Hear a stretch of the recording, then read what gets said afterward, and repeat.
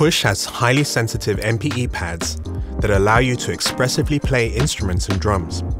In this video, let's take a look at how you can adjust these settings in the setup page on Push. As a first step, I'll enter the setup page by pressing the button on the top left-hand corner of the Push unit. Here we can see that there are two sections that are relevant to the sensitivity and how you can play the pads on Push. These are expression and sensitivity. Let's first take a look at the sensitivity settings. In the sensitivity settings on Push, there are four main parameters: threshold, drive, compand, and range.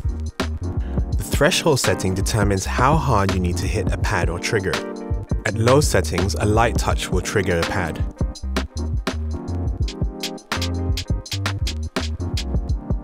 At a higher setting, you'll need to hit the pad harder to trigger a sound.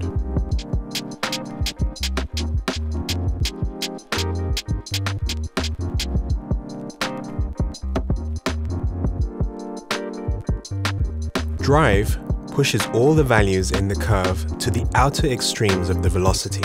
If drive is set to a high value, you will more quickly reach higher velocities when playing the pads. If you turn drive down, you will rarely hit high velocities, unless you strike the pads with more force.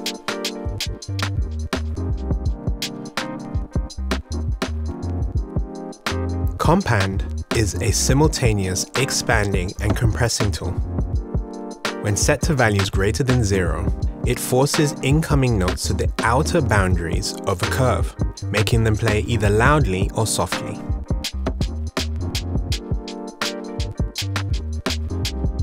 Compand values of less than 0 force the velocity more towards the mid-range of velocity settings.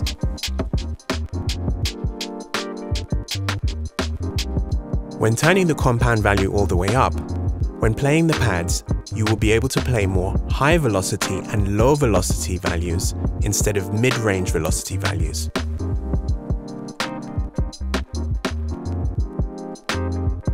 Range determines the overall range of how hard you need to hit a pad for it to reach full velocity.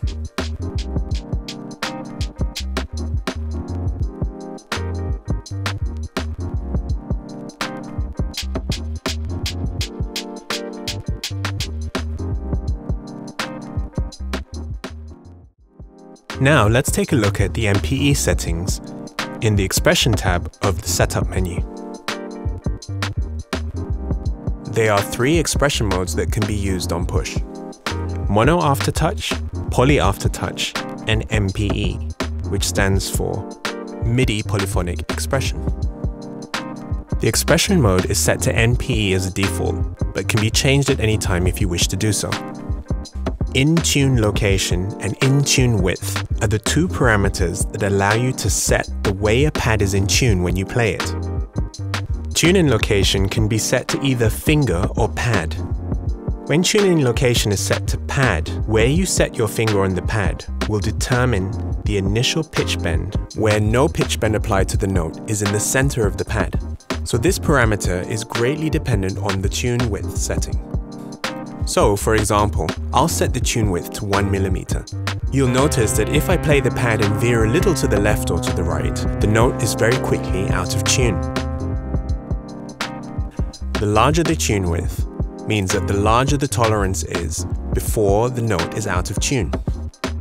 When the tune-in location is set to finger, the pitch bend will be 0 where you initially set your finger down on the pad.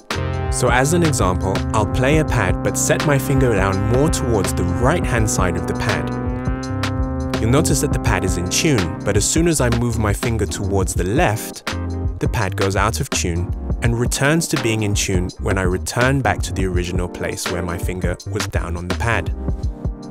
Once again, the in-tune width will determine how much the pitch will slide from its original position. The note pitch bend is a MIDI message that allows you to bend the pitch of a note up or down, adding expressiveness to your playing.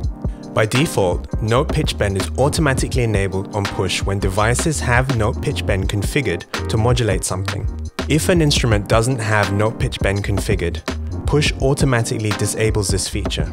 Instead, it enables the ability to re-trigger the notes when you slide your finger across horizontally. This is commonly known as glissando and creates a smooth sliding effect when playing notes. When you want to override the automatic behavior, go to the settings and change this to either on or off.